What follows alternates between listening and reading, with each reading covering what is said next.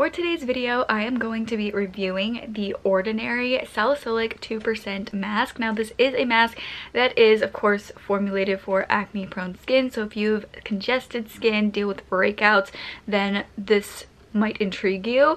So this retails for $12 and you get 1.7 fluid ounces or 50 ml. This is a mask formulated to target lackluster tone, and it is also supposed to help with texture. So if you have texture on the skin, it's supposed to kind of help with that. These are actually not any active blemishes. I don't have any active blemishes right now, but this is kind of just a leftover spot from an active blemish. Any of the spots that you are seeing on my skin are from past blemishes that I just have marks from, but I definitely do have acne prone skin, so I'll be able to let you guys know if I do think that this is something that would help with breakouts. You know, I do have some texture spots, so I could definitely test it for that. Now, I have used this before, so I already kind of know my thoughts on this, but I want to do a demo applying this and just give my overall thoughts on this. Oh, also, there are some things you might want to note about this. So this, of course, the main thing in here, the main ingredient that really stands out is the salicylic acid in here. This is also vegan. It's made without silicones. It's alcohol free. And then also some things you might want to note about it is that it is free of parabens, formaldehydes, phthalates, mineral oil, oxybenzone, coal tar, and sulfates, SLS and SLES. It is also vegan, gluten-free, and cruelty-free. So those are some of the things about it.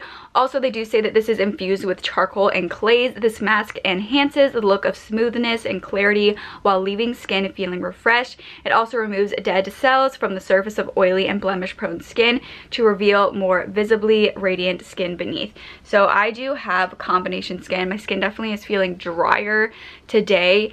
It's pretty cold outside. I feel like when it is, camera focus, I feel like when it is colder outside, my skin definitely does get a little bit more dry, but I would say I have combination skin. Anyway, let's go ahead and get to the demo.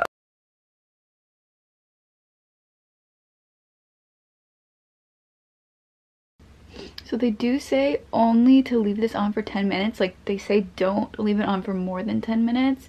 And this feels like really like creamy, smooth going on. It's super easy to apply. Removing it is also really easy. It does dry down. It's not like quite like a charcoal mask. I feel like it doesn't get like as dry, but it definitely does like dry down. It may feel like a little bit tight on the skin once it is dry. And I guess you don't really need like too much product. I will say it is very difficult to squeeze this out of the tube, which is a little annoying, but it's not like a huge deal. But it can be a little bit difficult to get the product out.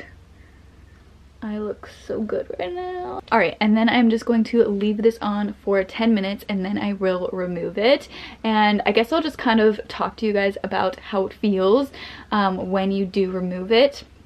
Also, actually how it feels right now. It's not like super intense, but I can definitely feel it on my skin. It feels like it's kind of doing something. It has like a little bit of like a warming sensation, I guess. Obviously, if you're feeling like burning or anything, that's not really a good thing. You don't really want your skincare to burn.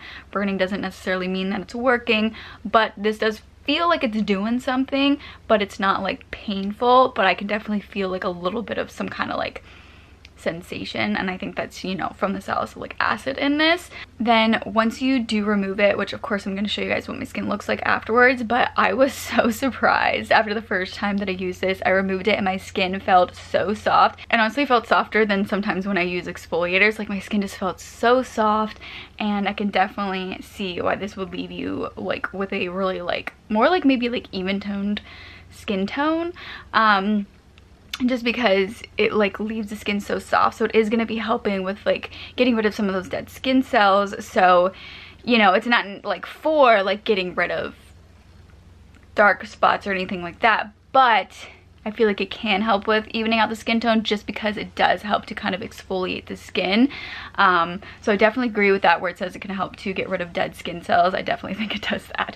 Like, it left my skin feeling so nice and soft. But anyway, I will leave this on for the rest of the time no more than 10 minutes, and then I will be right back to show you guys what my skin looks like. So this is what the mask looks like when it is dry. It is totally dry now, and it doesn't feel like a charcoal or clay mask. Sometimes those will feel really dry and leave your skin feeling super tight. Now this one definitely does feel dry, and it does have a little bit of that tight feeling, but I find that it's not as dry or tight feeling as some charcoal and clay masks.